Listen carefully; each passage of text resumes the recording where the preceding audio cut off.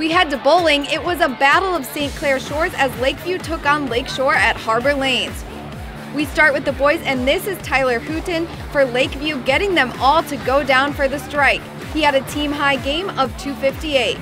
But back comes Lakeshore as Gabriel Gennard was on his game, bowling a high game of 271 as the Shoreans take down their rivals from Lakeview.